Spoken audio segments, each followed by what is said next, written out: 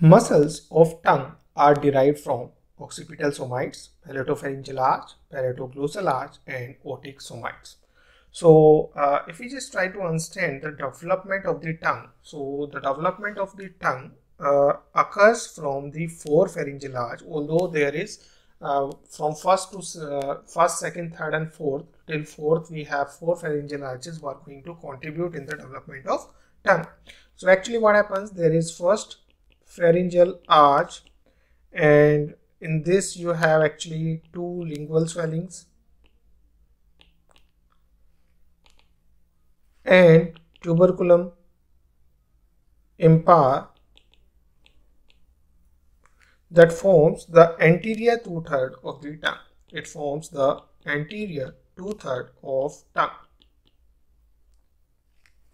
Then you have second pharyngeal arch, and in the second pharyngeal arch, actually this particular contribution is almost minimal and it disappears at foramen cecum. Disappears at foramen cecum. So still there is minimal contribution from second pharyngeal arch. Then we have the third pharyngeal arch, and this forms the posterior one-third of the tongue. The posterior one-third of tongue. And then we have the fourth pharyngeal arch, and this fourth pharyngeal arch leads to the development of the epiglottis and the posterior most part of the tongue. Posterior most part of tongue.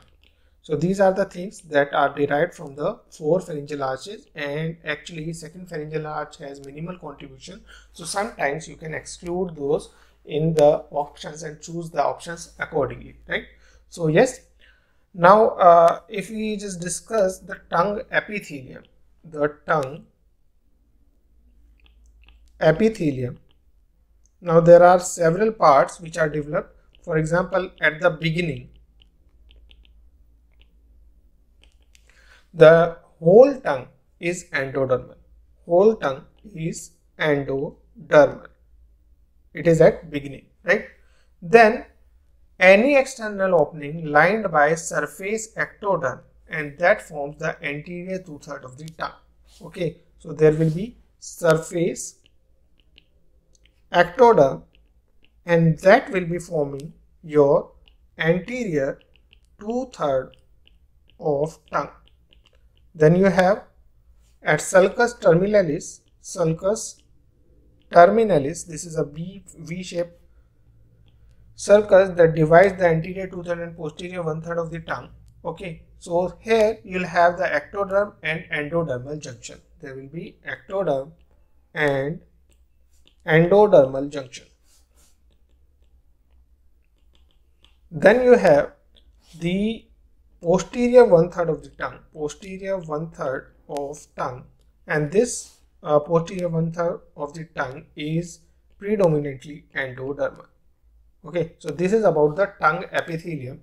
At beginning, whole tongue is endodermal, but yes, anterior two-third of the tongue becomes the surface ectoderm. At sulcus terminalis, there will be junction between the ectoderm and the endoderm, and posterior one-third of the tongue, it will be endodermal mostly, right? Now, the tongue is basically derived from three germ layers. It is derived from three germ layers. So you have seen, yes, the tongue epithelium is going to have ectodermal as well as endodermal layers. Then what is going to form the mesodermal layer, right? So what is going to form the mesoderm component, and the mesoderm component is formed by the connective tissue and muscles of the tongue, right? And these muscles as well as the connective tissue, these are going to come from occipital somites.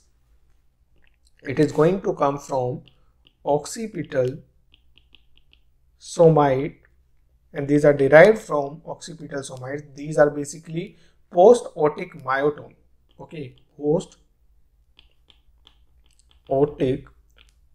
myotomes. Now there is something that comes from pre-otic myotome, that is your eyeball. That can be an extra question which we have discussed here. Now The connective tissue generally is derived from pharyngeal arches 1, 3 and 4. So the connective tissue that will be coming, it will be derived from first, third and fourth pharyngeal arch. Okay, 2 doesn't have any contribution, right? Now this is the whole thing which we have discussed about this. Quickly going through the key concept. Occipital somites 4, 5 which give rise to the muscles of the tongue and are supplied by hypoglossal nerve.